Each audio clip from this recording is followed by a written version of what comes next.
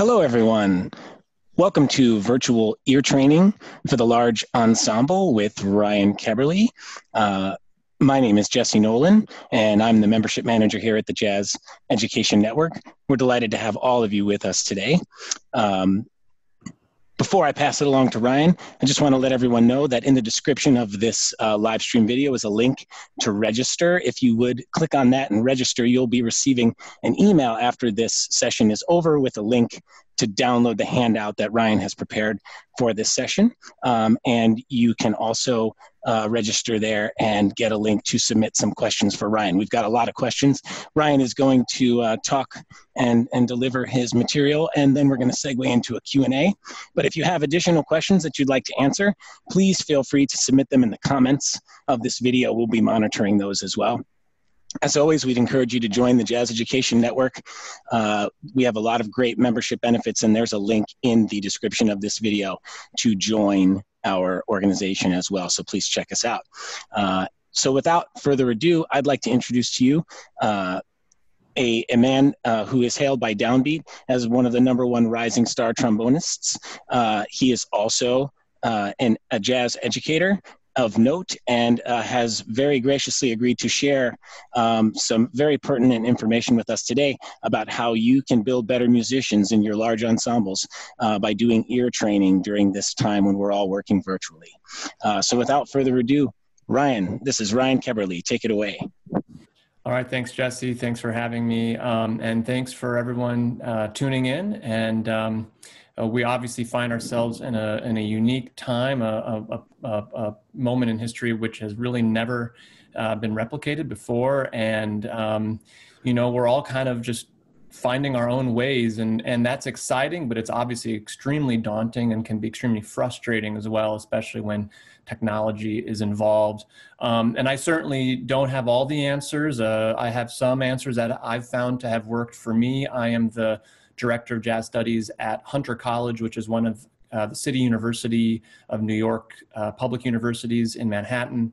I've been there for about 16 years now, and I run all things jazz related, but of course ensembles are the bread and butter of what I do, and so many of us do in jazz education. And when we went to a quarantine lockdown over a month ago, our lives were flipped upside down, and our ensemble classes in particular had to overnight shift and completely change really in every way, shape, or form, not only how we run them virtually, but what are we looking to achieve now? How can we achieve that?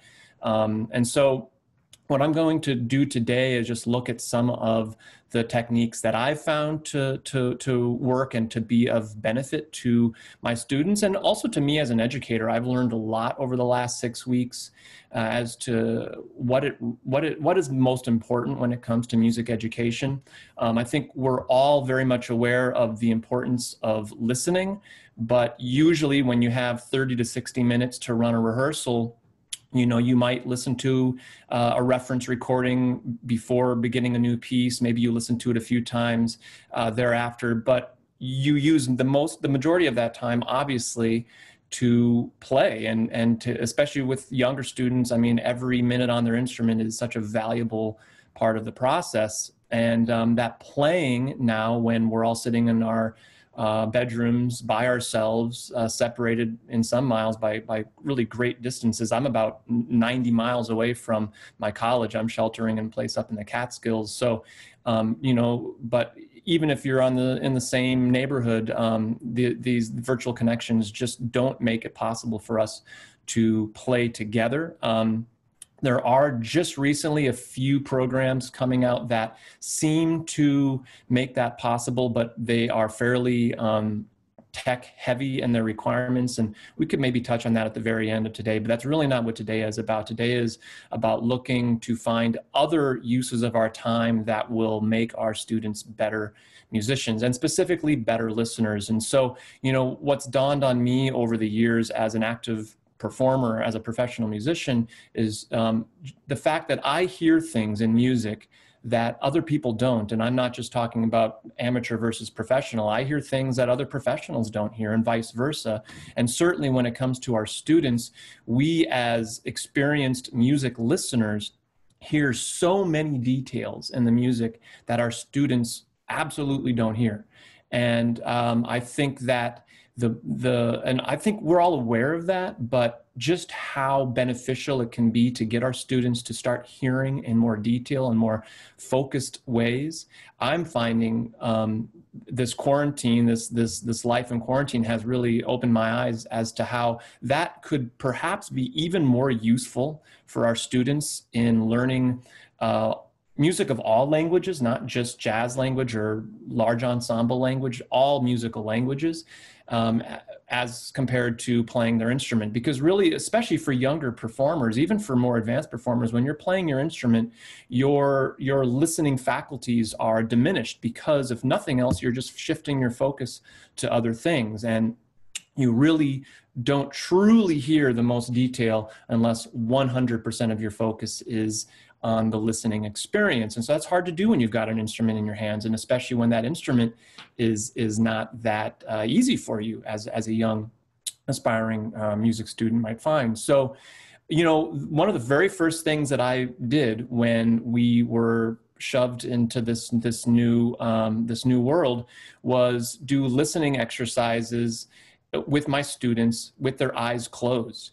And it's something you certainly could do also in a classroom, but I will share music with them and ask them to listen to it as they normally would, and then we'll listen to it again with their eyes closed, and I'll demonstrate that in just a second. I should back up though and just talk briefly about technology. And I'm trying to demonstrate, actually not just for you, but in my own kind of musical life, educational life here in quarantine, I'm trying to do things as basic as possible. I'm literally standing in a bedroom. I have no microphone set up, at least not plugged in. I do have a mic that I use to record professionally on, but I am speaking to you through my MacBook microphone, and I am listening to you. If there was sound coming from your end on my MacBook speakers, there's no longer concern for feedback.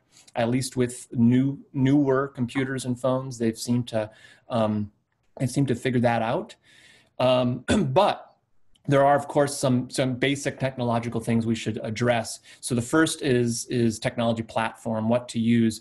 When we first went down this path, our university was encouraging us to use the proprietary virtual learning software, which is called Blackboard. Every university has their own version of it, and most have had some kind of virtual learning software built into that for a while now. But what we found almost immediately as a music department is that our ability to share audio is extremely limited.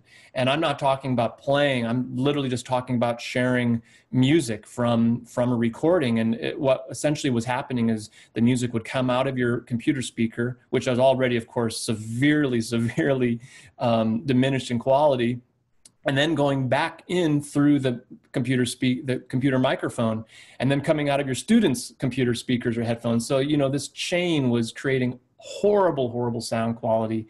And so what we moved to shortly before the classes started back up was Zoom. And of course, Zoom did have some security issues that came up, but they seem to have been addressed in large part. And most of the security issues, from what I've been told, stemmed from people sharing their links in a public setting. As long as your links don't go public, it would be extremely difficult for a hacker to come and Zoom bomb you as they've been doing.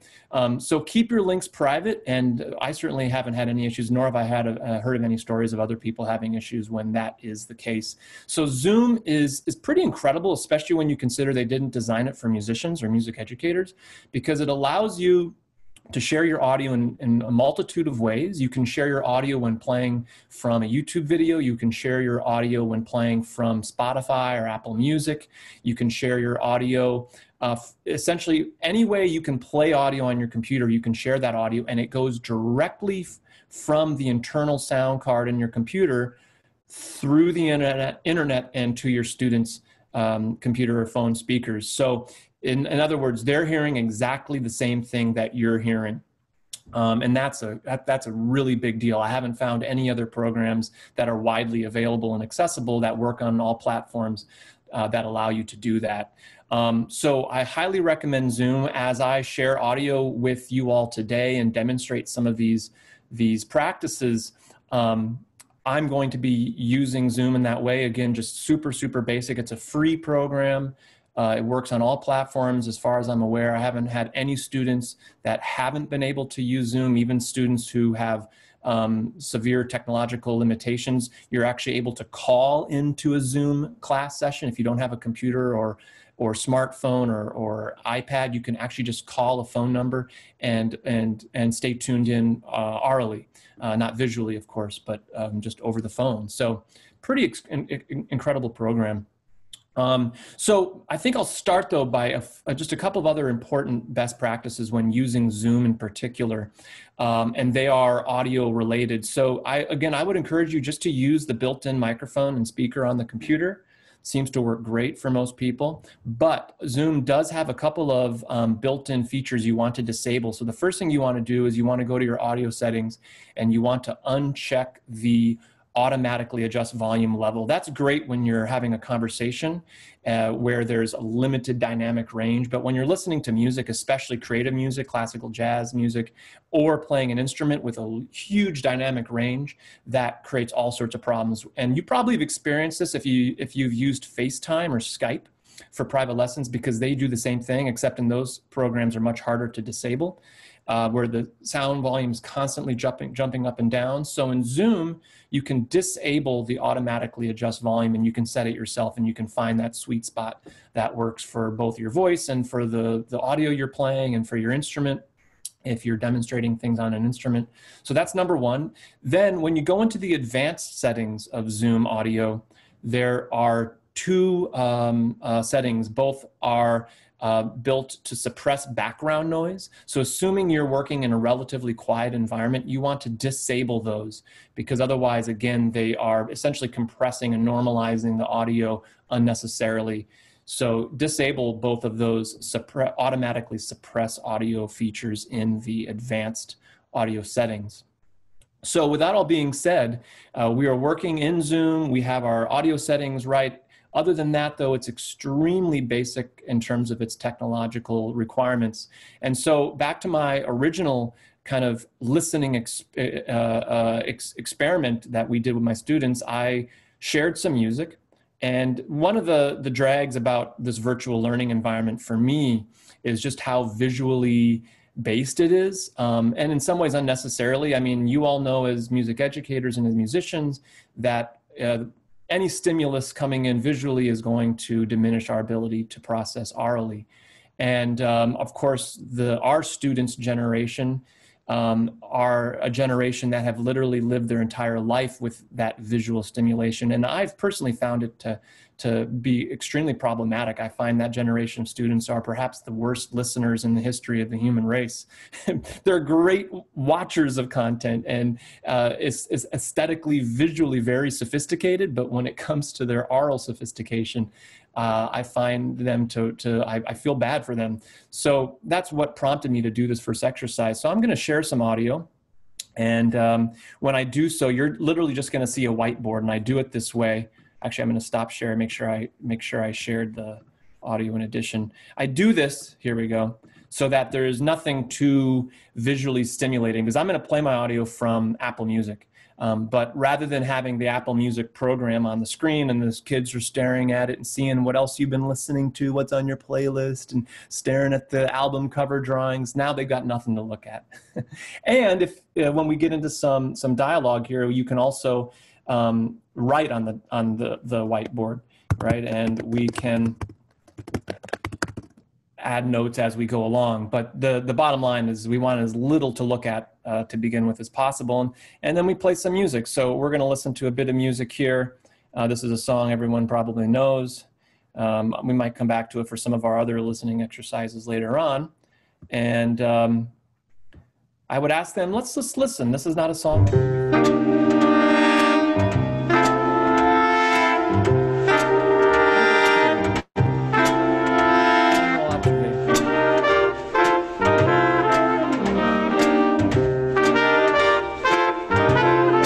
are going to say, I hear the melody, and the rhythm section can say, oh, I hear the drums, and they're all basically drawn to their respective instruments, right? That's normal. But then we say, okay, let's do it again. Let's close our eyes. And the other nice thing about Zoom is you can see everyone's face. That's also a really, really important piece to it. I require all my students to show their faces so that I can see that they're engaged. It's not just a bunch of blank screens or names up.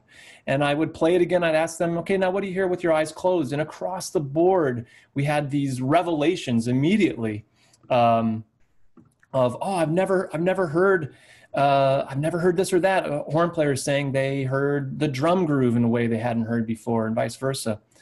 So in any case, this is a really cool opportunity to just listen more, and that's going to be kind of the direction we head today as we delve into more specific listening exercises. But I would say start with just listening to music and have your students close their eyes and get them to talk about what they hear, because one of the things that I've found to be true, and I'm sure everyone in here has experienced this, is the greatest music educators are not the greatest performers. They're the greatest listeners and also the most eloquent conveyors of what they listen to and what they hear.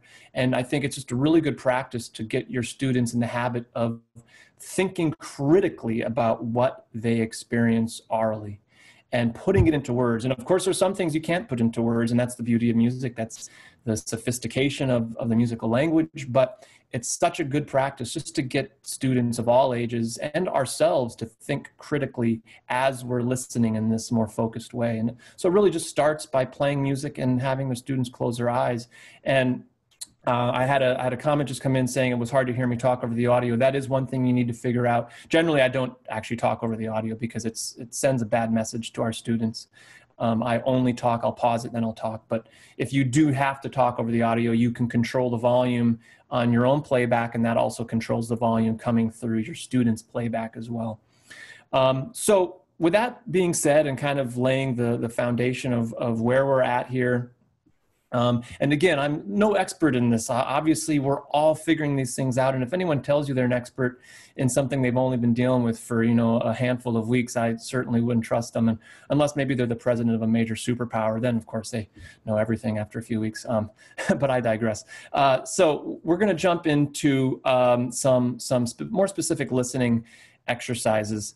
And the first comes back to something I mentioned that I observed after having my students listen with their eyes closed. And that was instrumentalists hearing other instruments that they themselves don't play in the recording. It's so interesting to think about how many people experience music on an extremely one-sided or lopsided way, myself included, until I realized this years ago. You're always going to hear what you yourself perform, what you yourself spend your time working on. So, for most Americans, that's why lyrics are always the first thing they hear. They don't even hear music, they hear the words.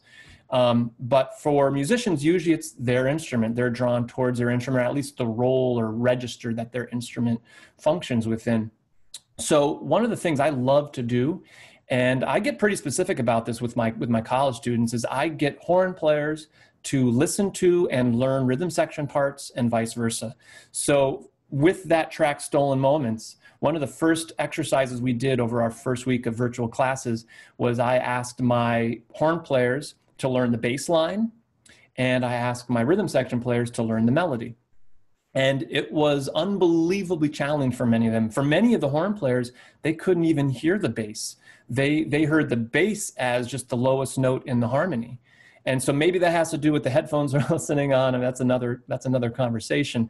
But a lot of it just has to do literally with their ears not being trained to hear registers at frequencies that low. And I mean, so you're literally physically making your students better listeners using this technique. And so horn section players, the assignment was for them to learn the bass line, no transcription, no notating of music, just simply learn it on their instrument in the register that they're able to play it in, or worst case scenario, sing the bass line. And then for the rhythm section players to learn the melody. And for most of them, that was a little bit easier, but for your drummers to think in terms of pitch aside from rhythm can be challenging, and of course also really rewarding. So that's a great place to start, and very much tied into the first exercise of just kind of pure listening and with general observations. Getting them to learn it on their instrument, to me, is the key here. The notation is something that I might do in a private lesson or maybe with a more advanced student, but it's not really necessary for what we're trying to accomplish here as an ensemble living in this virtual world. What we're trying to accomplish is heighten our students' ability to listen in focused and critical ways, and then also translate these oral perceptions, this newfound experience that they're having orally, onto their instrument. And of course, still trying to get them to play their instrument in most of these listening exercises. So that's also very important to me. So we're going to go on the next exercise that I began to explore. And this, I'm giving you most of these in kind of the order that I came to them. I mean, for me, like everyone out there, just kind of flying by the seat of our pants a month and a half ago, trying to figure out what to do with a class, where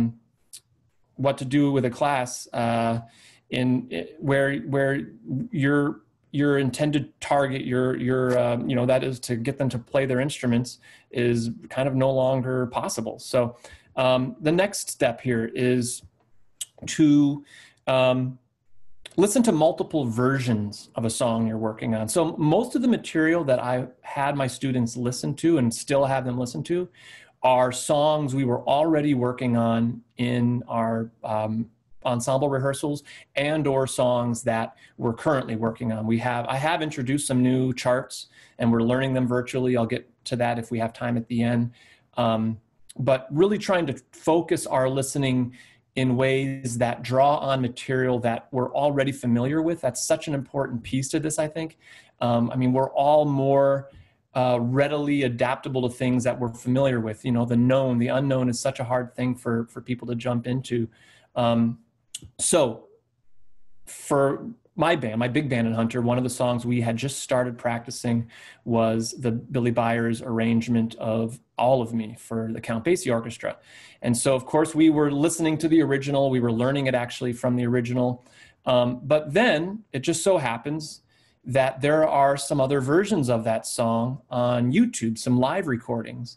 And this is the beauty of our age. I mean, for as devastating as the internet has been to music in some ways, live music, recorded music, and just our ability to listen to music, it does have a silver lining. And one of those is the accessibility to music and to material that was never available even 15 years ago. So I just wanted to just briefly demonstrate not only how hip these live recordings are, but also how I used them in this listening exercise, and also demonstrate the ability of Zoom to share the video and audio. So again, this is Count Basie's All of Me, the Billy Byers arrangement. And again, we were working from the original recording off of the Frankly Basie album, but now two different live versions from different periods of time that we're going to draw from here. And the first is the older of the two.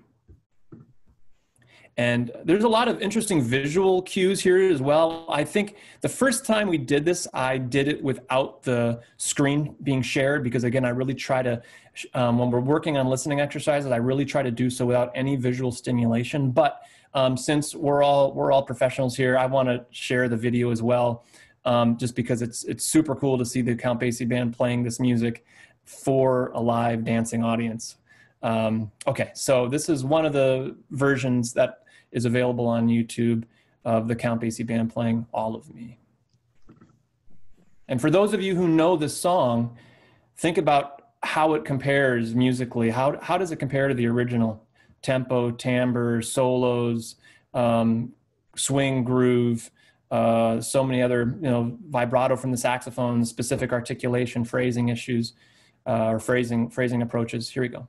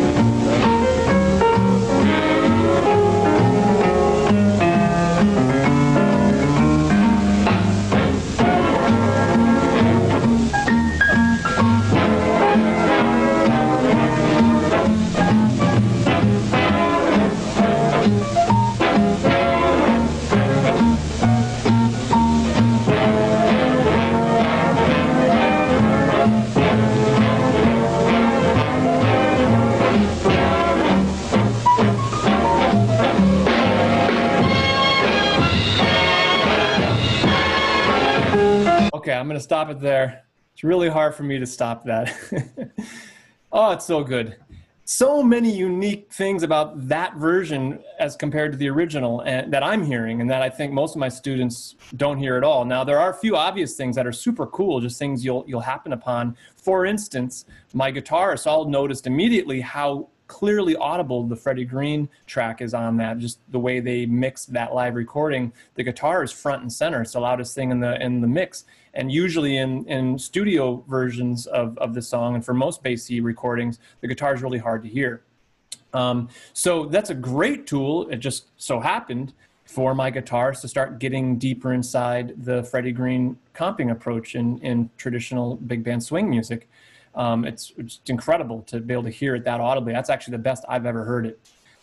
So then let's compare that to another version, also a live version. Now, usually for a lot of the music we're working on, you're not going to find different live versions of the same band playing it. That's really an ideal situation. But you could most probably find the same arrangement played by different bands. Maybe it's different professional bands.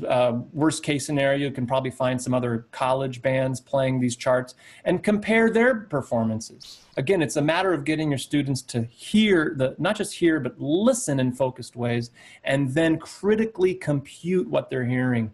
And so this compare and contrast is such a great way to do that.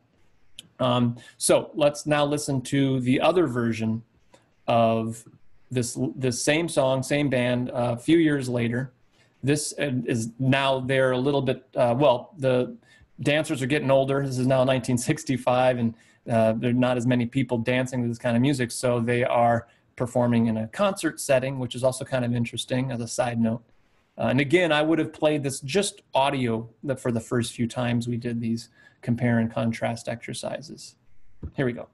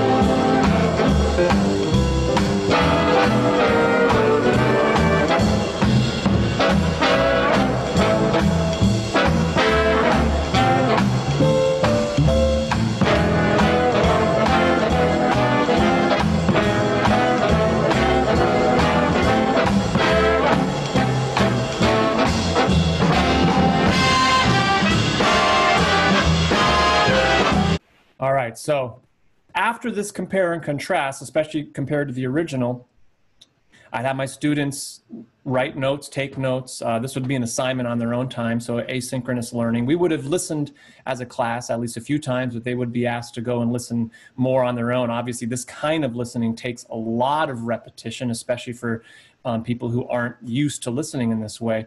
But so many differences. First of all, it's a different drummer on the on some of the versions. So how does the drummer play the groove differently? Where does the groove lie? Where does the backbeat lie? One had hats. The earlier version, the horns were using hats, and the second one they weren't. This just general sound quality, mixing things. You know, that version had more reverb than the previous version, whereas the studio version has a ton of reverb. And just hearing these kinds of details, which version has the shortest articulations, bassy solo is different in each, which is also really interesting to hear. There's so many details you can get into in a guided listening approach. Of course, I'm looking for my students to hear these things, and they don't generally, but I help them, I point them out, and we listen to them again as a class. And usually then they do. With that guidance, they start to hear those things. And these are new neurons. I'm not a scientist, so I can't say what's happening in the brain, but these are new connections being formed. And once they're able to hear a bass line, once they're able to hear reverb in a different way, they now have that skill, and they are now better listeners. And with those kinds of improvements, they're going to be far greater musicians, not even really having touched their instrument, when we all come back and start making music together in the future. So that's a really fun exercise. And as you can tell, it's fun for the teacher as well, just getting to hear and explore some new versions of these songs that you love so much. All right, I'm so used to asking for questions. It's a very unusual situation for me to be in this one-sided demonstration here. So we will get to your questions, though, and they can be related to any specific exercise I've outlined, or more general questions as well. So moving along. All right, so another thing that's been nice to get into from this listening standpoint is improvisation. Again, I don't know about you guys, but for my large ensemble rehearsals, the bulk of our time is definitely not spent listening, it's spent playing. That is in the classroom. And of that time spent playing, the large majority of it is spent rehearsing the notated music, just for better or for worse. But now that we aren't doing that as much, another thing that's been nice to talk about is improv. And the internet is just ripe with improvisational practice tools that it wasn't ripe with, let's say, even 10, 15 years ago. And so there's a couple of different things that I've done when it comes to working on improvisation. One thing would be to listen on a song like this. I'd have them learn some of the solo material by ear. Again, no transcription, no notating. That really is another set of skills that we're not looking to get into right now, trying to stay as focused as possible on listening and playing. But for instance, that bassy piano solo on the final example I showed was super hip, rhythmically, unbelievably sophisticated, drawing from all these triplet quarter note phrases. And I want to get my students to try to play along with that. Now, I would even have a hard time writing that out, notating that out. It was extremely sophisticated rhythm. But when you're playing along with it, listening to it, it's doable. And other solos on the music you're listening to, there will be parts of the solo, at least, that your students can learn by ear.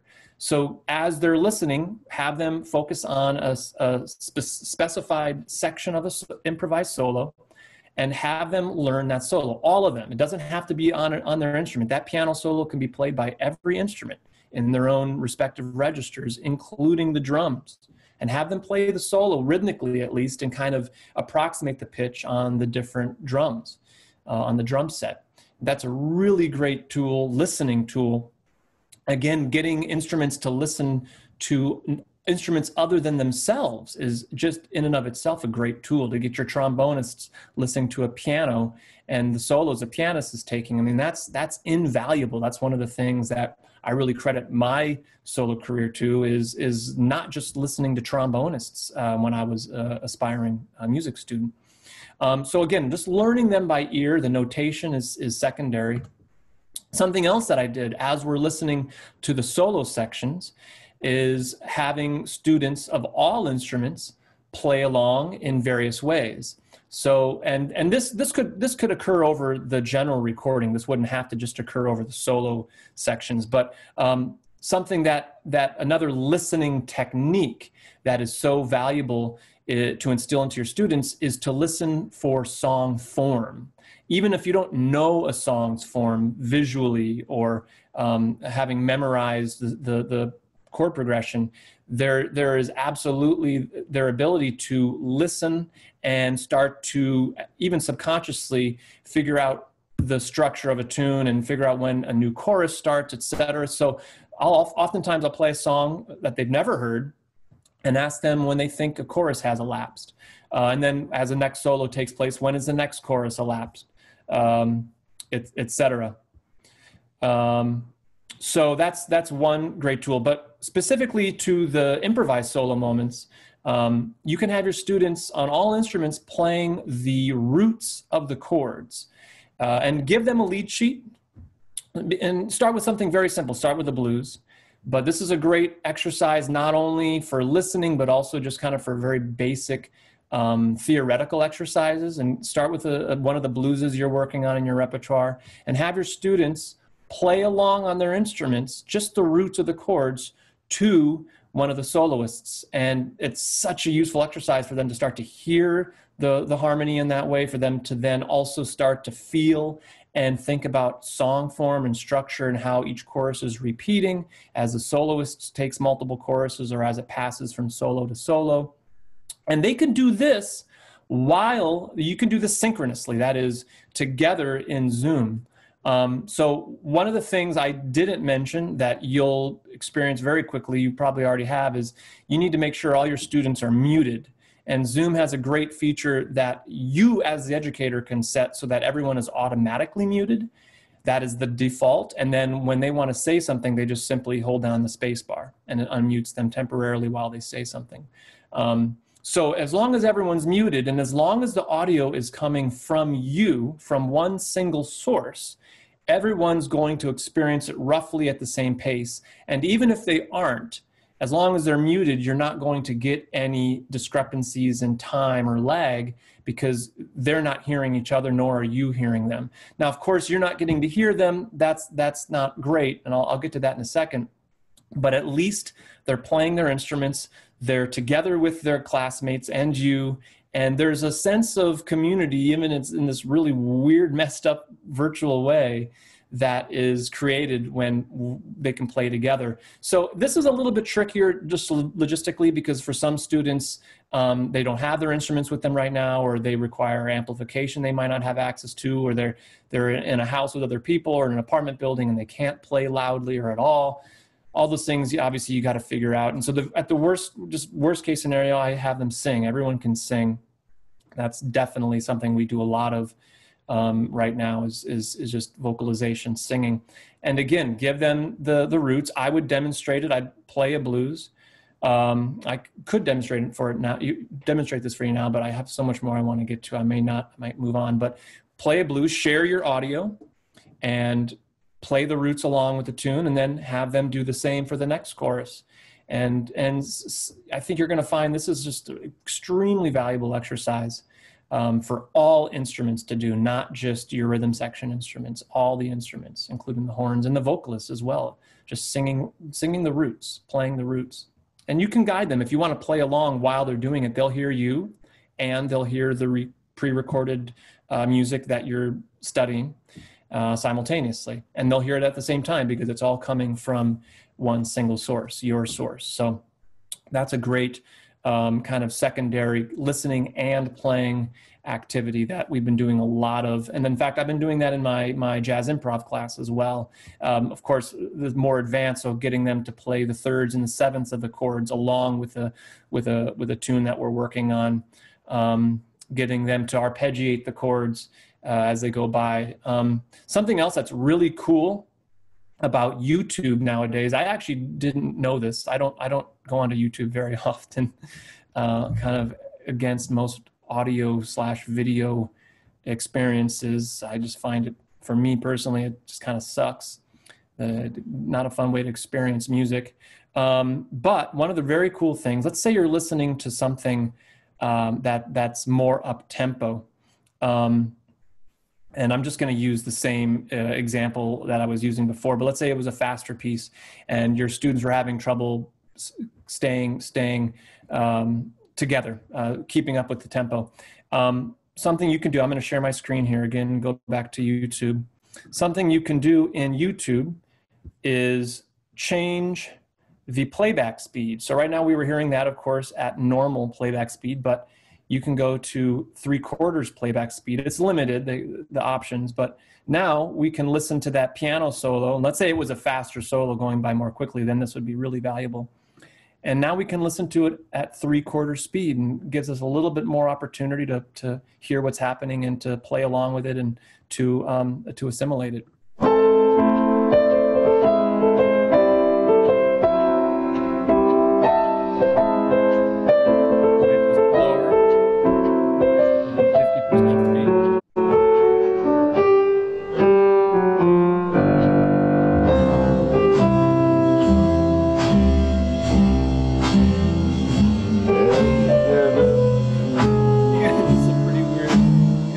Side effect sounds when you start slowing things way down like that. But that is also an extremely useful feature when we're using YouTube as a teaching tool here.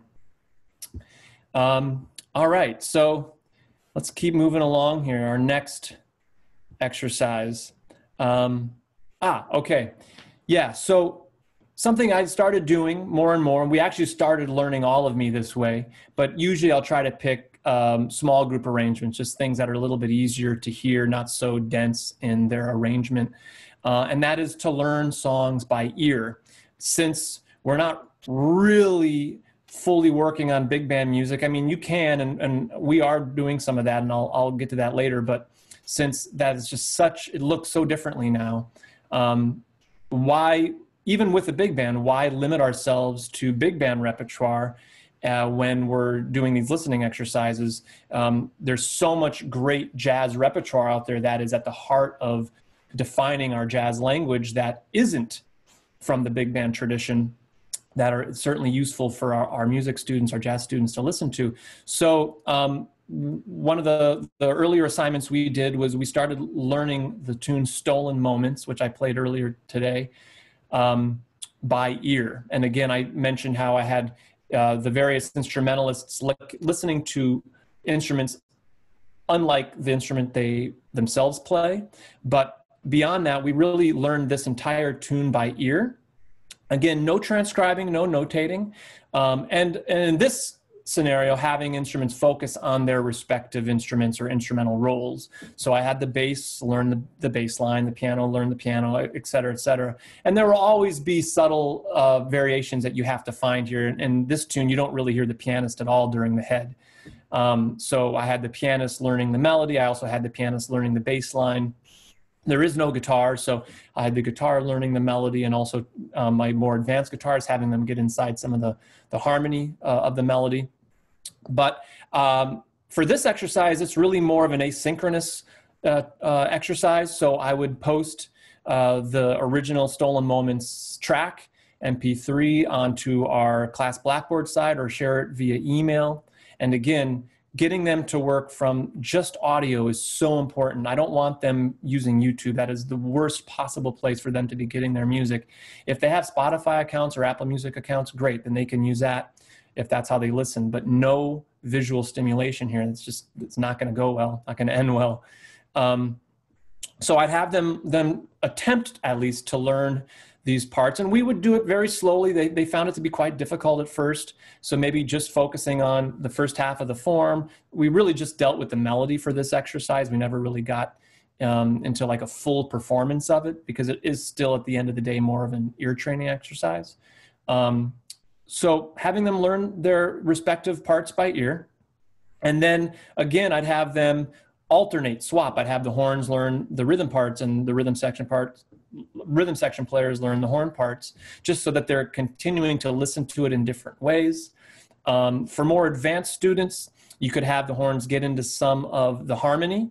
And no, they're not going to learn each harmony line perfectly, but getting your students to hear harmony underneath the lead melody line is an extremely useful tool. As you all know, or especially those of you who've done a lot of transcribing, there's a certain aural skill to be able to kind of hone in on a specific frequency, especially when it's part of such a chaotic sound as most recorded jazz is to your non-experienced listeners. So I found that to be a really useful exercise for my college students, getting them to try to hear some of those harmony parts.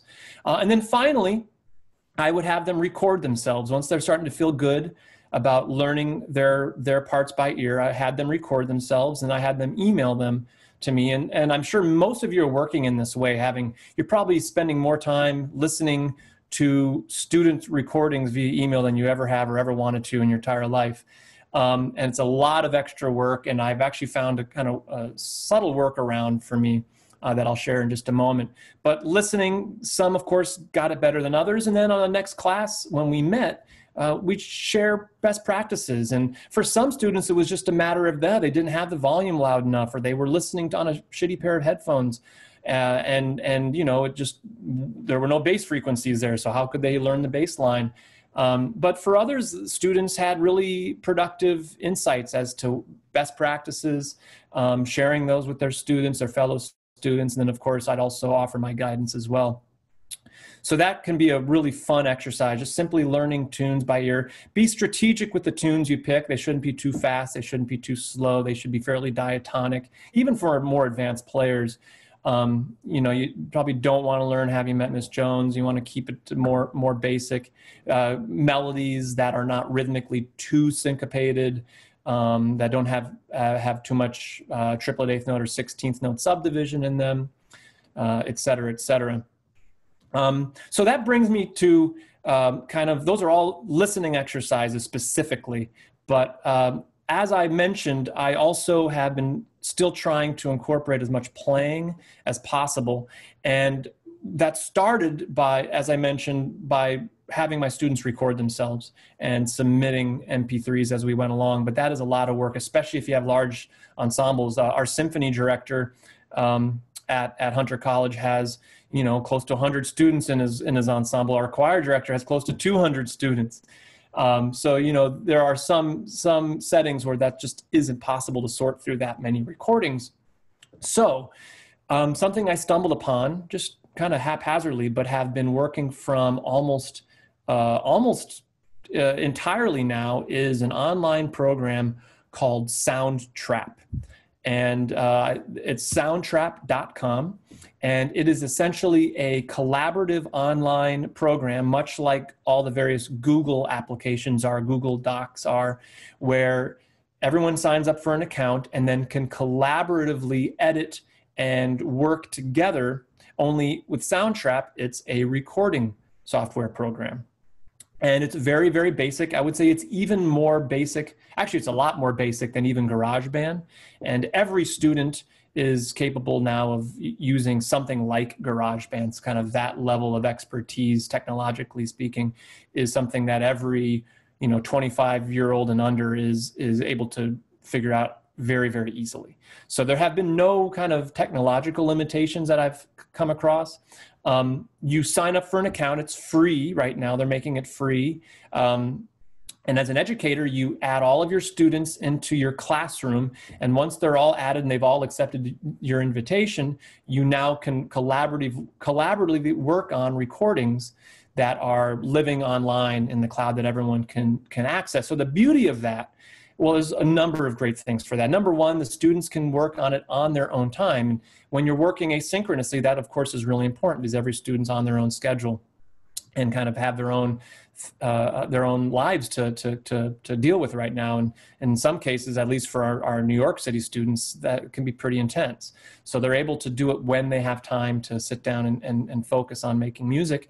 It allows it allows the students to hear each other's work, which is very, very cool and has been a great learning tool. I have 3 guitarists in my big band, and they're all kind of have different skill sets that they bring to the table. And so they're learning from each other in terms of best voicing practices. And in ways it's really hard to hear in a live room, just volume wise, but also when things are going by in real time, they're there and then they're not there. So when things are living in a recording software program, they're always there and they can go back and listen to it over and over again. But most importantly, it's so much better for the teacher because you're not getting bombarded with hundreds of emails over the week with MP3s attached to them. Instead, all the MP3s now live in Soundtrap, and then I can go on shortly before our next class meeting and see how everyone's progress has been going. I can listen to them together, or I can solo each track and listen to them individually. So I think I'll just very, very quickly demonstrate kind of the very basic elements of this, just so you guys can see how really easy and technologically simple this is.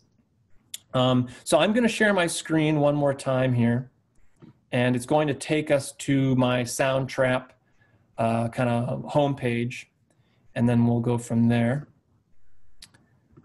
All right, so now everyone should be seeing my Soundtrap homepage. You can see what we're working on, Manteca and the Kenny Garrett Sing-A-Song, the great arrangement that my dad did. Dan Keberle, we got some combos working on a Radiohead tune, Lady the Tramp. So I started a new track, which is empty for our purposes. And here we enter the studio. And I would invite all the students, of course, so they'd all have access. And you can upload your music in one of two ways. You can literally just drag and drop an MP3 you've already recorded. So let's say there's a lot of different ways to use this. I'm going to show you one way I've used this. So let's go back to the tune All of Me. And you can upload individual tracks of students, right? Which is probably what most of you would do. But you can also upload basically like a play-along track. It could be a Neighborsall play-along track. It could be a track you're working from. And so when we learned All of Me, at least for starters, we actually learned it by ear. And much like we did with Stolen Moments, but instead of having everyone working on their own, kind of at home on their own time, I had them work within Soundtrap. And as they started getting it together, I think this is us. Here we go. I'm just going to drag it in here. So you can drag in any sound file. It accepts all different formats. Could be an individual track, or in this case, I dragged in a whole reference track. And then I had them at home listen. Of course, they were already listening. I had them play along. So when they were laying down their versions, their tracks from their music they were working from, they actually were playing with the Count Basie band, which was pretty cool. And again, there are some logistical issues they have to figure out. They got to get the volume right in their headphones so that they can hear the track, and then they can also play. But those are really useful skills. I mean, those are skills that every musician has to figure out when the first time they enter a recording studio. You know, most of our students are more technologically savvy than we may give them credit for. So, of course, they do have to have headphones, but they can still just do this on their phone. They can literally just record on their phone. Every student I've come across is able to do that, or into their computer. So they're listening, they're playing along, reading their chart, and they're recording. And then when they're done, they take their MP3 recording, they would drag it up. They'd add a new track here. They drag it up. And after a couple of weeks, we had 16 tracks up there. Every part had been recorded and uploaded, including the rhythm section tracks. And then I deleted the original play-along track, and we were left with a kind of our version inspired by the original recording by the Basie band.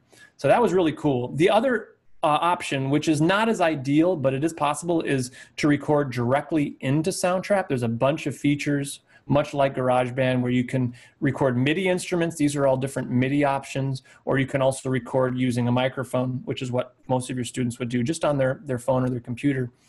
And again, if you're wearing headphones, and then you can play along like I showed, the only challenge with that when you're recording directly into the program is that when it finishes and the track shows up here in the new track segment, it's usually just slightly off in timing. And so then you've got to drag that track and try to get it on back in alignment, which is not hard to do. You can use these magnifying glasses down here to zoom way in. And so you can really get specific as to where the track lines up. You can set a click down here. There's a tempo marking. You can turn the metronome on and off. So you could also do this just to a click track or to some kind of basic track, like maybe the teacher, the educator. I'm doing this now on another tune we're working on. Maybe you lay down some kind of play along track or some kind of foundation, be it a MIDI bass line or some synth drums, MIDI drums, and then have them start building it that way. But this is kind of the new normal for us now. We're still definitely doing our listening exercises. But what Soundtrap has allowed us to do is to start and make large ensemble music again. And of course, it looks very, very different because it's generally, it is happening asynchronously. Every student has to do it on their own time. But there is a moment during our class time when we listen back to the finished product and observe. And the first few go-arounds is pretty rough. I mean, there's a lot of logistical issues everyone's trying to figure out now. But there is an enjoyment level and a sense of community that was palpable, and has really opened up some doors for us to collaboratively make music. And it's so much better to have a platform like this that everyone can access on their own time, as opposed to delegating those tasks to one student, or even worse, delegating them to yourself, and having to build all these multi-track recordings on your own. And it's a great experience for your students to get to know these recording software programs if they don't already. So I would highly recommend checking out Soundtrap. At the moment, it is a free program. And for educators, they will set up an account for you. Again, they'll kind of walk you through best practices to add all of your students. You have to use their email addresses to do that, but you can even keep those private, I believe. Although when the students create their account, they'll have to give some kind of email address. So it's not 100% private, but it's been a real game changer for us. So I think we have a few minutes left. I might just touch on a couple of other more playing techniques that I've been doing. These are not so much listening techniques, although obviously anytime you play, you're listening. One is call and response, and you could do this just singing or with instruments if your students do have their instruments. And so I'll play a phrase, and then I'll ask my students, of course, they're all muted, to play the phrase back. Now, over time, as we're doing this, I will start to unmute them individually, one at a time. And when I do that, I can then, and everyone else in the room can hear them play. And so I can, at the very least, provide a little bit of insight and feedback.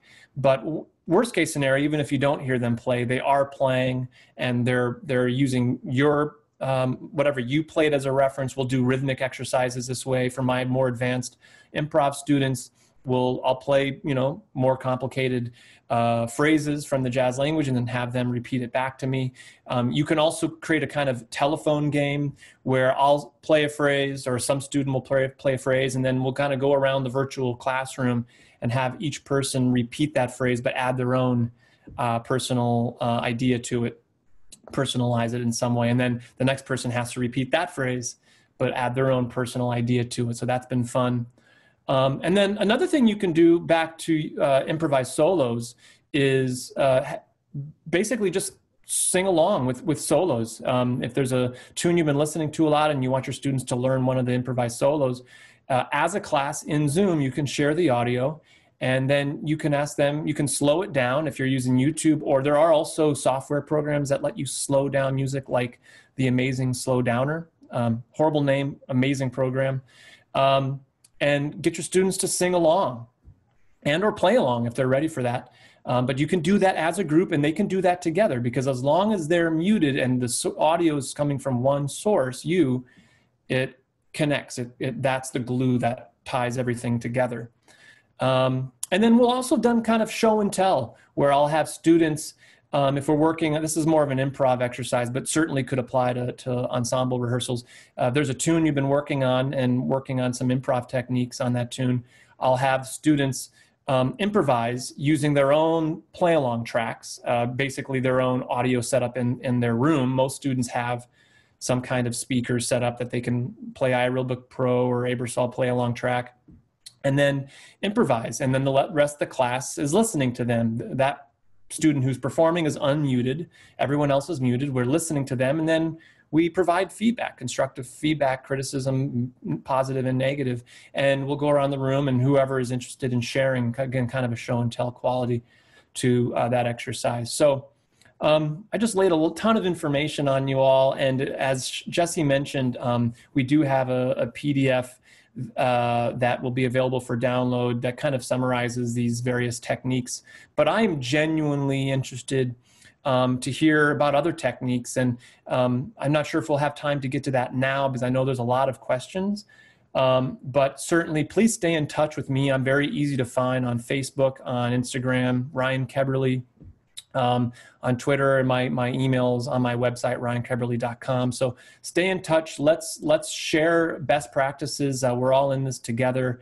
And although for some of you, depending on where you live, we might be out of this come fall 2020. I'm at the moment not too confident for our New York City colleges and schools. So, I'm starting to think more long-term and starting to always hoping to find other ways to make the most of our current predicament. So we are now going to jump into some questions, and I'm going to kind of turn it over to Jesse to kind of lead this portion of the workshop. Hey, Ryan. Hey, Jesse. Thanks so much. My pleasure. You sick of me yet? No, not at all. Actually, we've got some good questions coming in on the Facebook feed, Right. And we've got some ones that were submitted in advance. And I think you touched on some of these, but the audience is asking for some, I think, more specific information. So let's jump in. Yeah. You mentioned solo transcriptions as an excellent way, to develop ear training. Do you have perhaps a few suggestions? The specific questions what are your top 5 transcriptions for beginning jazz musicians, like the 9th through 12th grade level? Okay.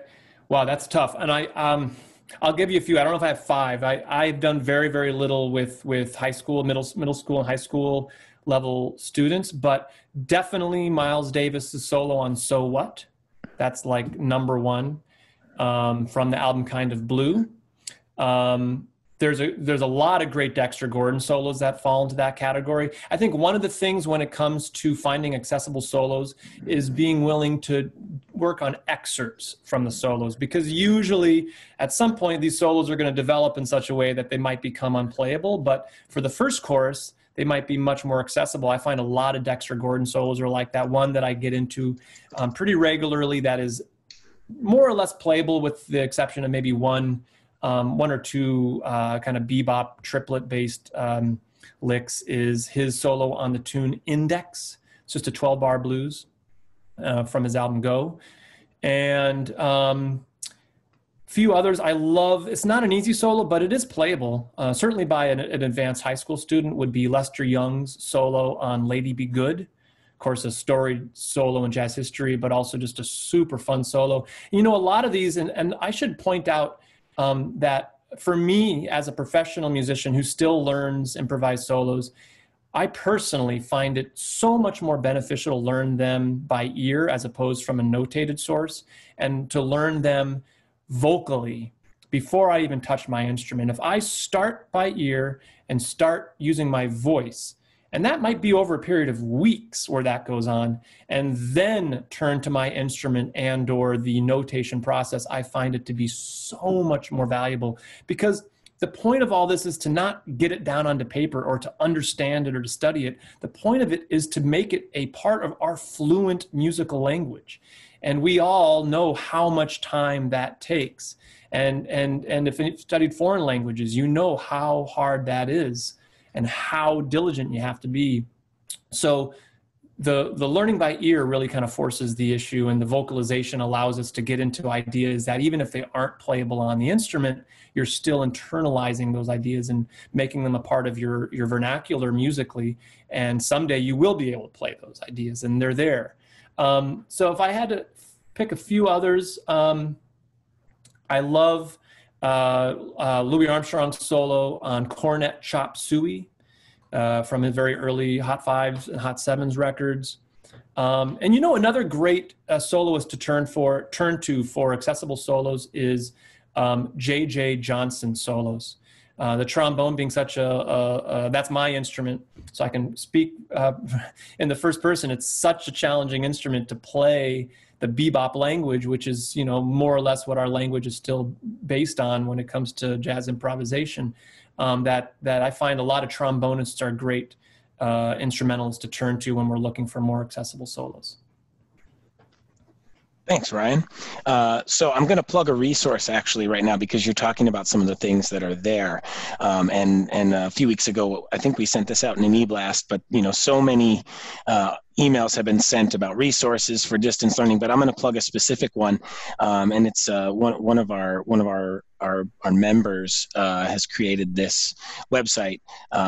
It's called Shed the Music, and I put a link in the comments of the video feed here. But they actually have a whole set of free transcription resources that are available to educators.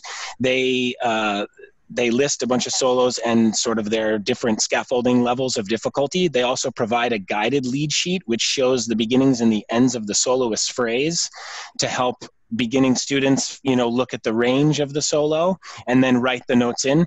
They're also currently offering free transcription video course. If you don't teach transcription or haven't taught transcription, you can have your students watch this, and it gives them the basics of beginning to transcribe by ear. So I'll bounce some of these solos off you, Ryan. These are the ones that are listed on the site. Level 1, the first one is Miles Davis on So What? Also Chet Baker on It Could Happen to You. A number of people pointed out in the comments that Chet's a very melodic player. As a Jerry Mulligan would also fall into that category. Dexter Gordon on Watermelon Man. Miles Davis on Trains Blues. And then it jumps up level 2, and we've got Grant Green on Blues for Juanita, J.J. Johnson, as you mentioned, on Groovin'. And then level 3 moves up to like Charlie Parker on Perhaps, or Lee Morgan on Ciora, things that have more harmonic alteration and are a little bit more technically challenging. But check that resource out, shedthemusic.com. Some good transcription resources for directors who kind of want to get started, but may not have the materials ready to go. All right, another question, and I think this is a great one for educators, and a lot of people have posed this one. Could you maybe share some of your specific assessment methods? You mentioned having students send in MP3s or recordings of their playing, and also assessing them, live in the setting on Zoom. But for teachers who are maybe asked, teaching high school or middle school or college as well, but to provide like concrete assessment methods, perhaps for their administration and ways of assessing in this new paradigm. Could you maybe offer some suggestions there? Yeah, I wish I had more concrete ideas. I will say that we're, as a department, literally just now discussing when it comes time for juries and assessments to greatly relax what we generally ask from our students. I mean, and this might be something more specific to New York, but students right now are so stressed and are dealing with so many things that we can't even begin to comprehend. And every student has such a unique situation that they're personally dealing with, that we're looking to assess basically as little as possible. For me right now, the assessment really ends at, are they engaged? Are they showing up to our Zoom meetings? Are they submitting their recordings? If not, are they telling me why they're not submitting their recordings? Are they at the very least just communicating with me via email? That kind of, for me, and through the end of this semester is where I'm leaving it. And come the fall, if we're still dealing with this, I'll probably have better ideas and more concrete ideas. But for now, we're really just trying to encourage our students to stay engaged, however that looks for them. Thank you. Back to the ear training and listening piece. You mentioned having students learn another part in sort of the rehearsal process, so that they begin to be attuned to the harmony that's perhaps beneath them. Say they're playing a first alto, they want to be able to hear the voicing of the second tenor, for example. How would you recommend that be done? Do you want students to listen to those parts? Do you have them record them for one another? Are you transposing parts and sending them to the other students so that they could learn? Are you asking them to do that part by ear? Right. Maybe some method for that. So for me, generally, I wouldn't ask even a more advanced student to learn an inner voicing. That's really hard to do. I mean, I made one of my jobs early in my freelance career was editing all the big band charts for essentially Ellington, all their publications. And I know personally how difficult it is to hear inner voices, even on super structured logical arrangements that Duke would usually create. So I probably wouldn't get into inner parts for horn players, but what I would do, and what I was specifically thinking of and referring to, was having horn players learn rhythm section parts, and specifically bass parts, since they're also single note melodies for the most part, or maybe even learn drum parts. And that would be something I'd probably have them play on their instrument, but vocalize the ride cymbal rhythm. And then you could play that on an instrument, just on one note. Vocalize the ride cymbal rhythm, vocalize the tom accents, vocalize the comping rhythm of the piano. You know, that's something that is absolutely possible for everyone to do. And again, especially for horn players, it gets them outside of that aural focus of listening to other horns. That was really the primary crux behind that exercise. But I will add, you gave me an idea. I mean, we're all just constantly learning here. With the recording Soundtrap, once you've got your band to upload all their individual parts, and you've got this multi-track recording up there, you could now just solo the second tenor part. And that's really fun. I mean, that's fun for everyone, including the director, to hear just the second tenor part for a whole entire section by some, master arranger. I'd love to just listen to the second alto part of a Sammy Nestico chart. That would be extremely informative. Not necessarily from an ear training exercise, but from an arranging exercise, from a counter melody construction approach. So yeah, I mean, that's an interesting. Soundtrap would allow us to really isolate the different parts in that way. I'm going to follow up on that. We had a good question come over the chat here from Duran Thomas, and he asked, so he's trying to put together tunes for a rehearsal performance. I think, I don't know if he's doing it virtually or eventually performing live, but he is asking, how would you recommend going about that without using... Say that one more time. Without using what? I lost you at the final. Well, without using Zoom. Okay. Well, this is kind of where we started. Originally, when we went into this lockdown, we were working on a set of tunes, much like he is with his group. And I just started assigning excerpts, generally the hardest parts of the arrangement. So letters, L and M for the saxophones, letters O and P for the brass, just the head in for the rhythm section. And then I had them record themselves and email them to me, and then I would listen to each of them and provide feedback. Extremely time consuming. And my students, even more advanced college students, found it to be quite difficult to play music by themselves with a metronome without the rhythm section providing you with the groove and the kind of just musical cushion that we're also used to sitting on and to utilizing for support, both harmonically and rhythmically. It is really challenging to do that, especially I would imagine for high school or even younger students or less experienced college students. To just jump in and lay down their parts with the metronome is extremely daunting.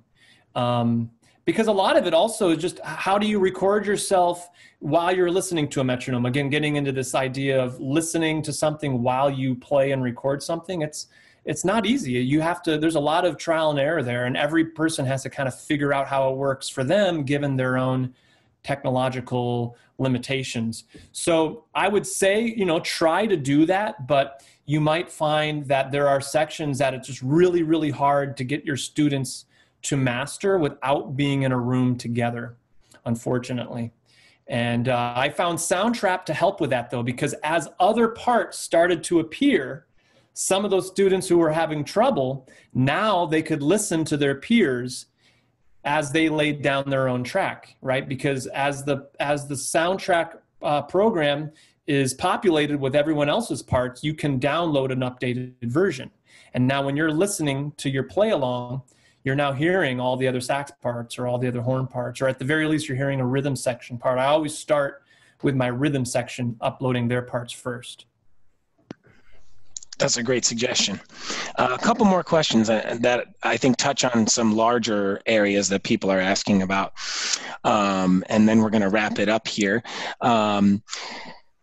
Ear trainings, and I think specifically the questions are coming over about actual focus, not on listening exercises, although of course one can say that's ear training as well, but training the ear, intonation, tuning, those types of things. Are there any resources you're using now or suggestions you have for directors who have large ensembles who want their students to focus on that aspect of musicianship while they're at home? Yeah, I mean, I hate to sound like a broken record, but for me, ear training is only listening. That's all it is. Because if you're talking about improving a student's ability to play in tune, yes, there's a technical side to that. And that's what their private teachers are working on with them. That's what you're working on with them if you're in a room with them together. But their intonation will only get better, completely regardless of their ability on their instrument, until they hear what in tune is. Everyone hears different levels of intonation. I have perfect pitch. I'm extremely lucky to have that. And I'm hearing levels of intonation that a lot of my professional peers don't even hear.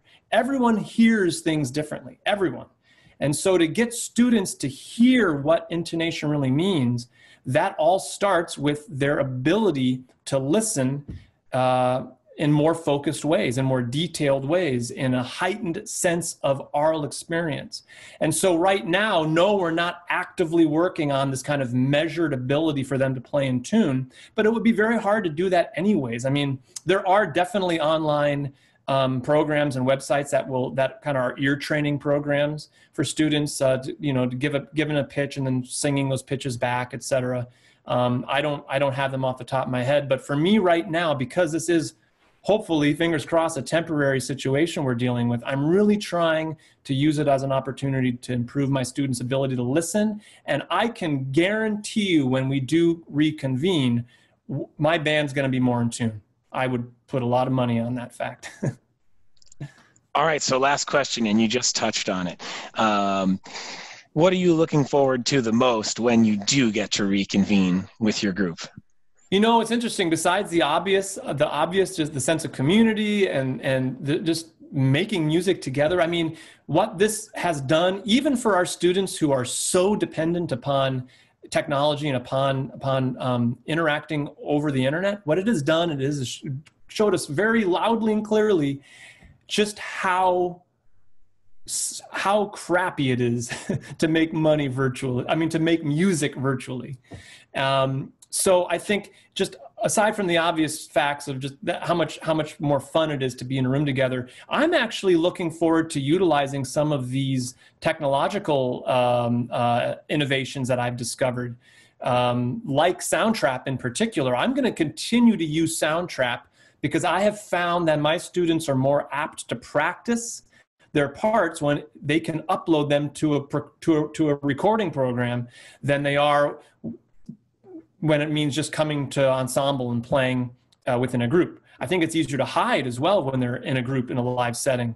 And when you're uploading a track to a recording program, people can, including their fellow students, can solo their tracks and can hear what they're doing.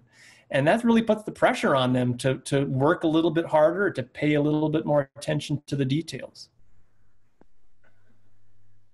Great advice, great information, Ryan. Thank you so much for doing this. Before we sign off here, please check us out on the web at jazzednet.org, Jazz Education Network.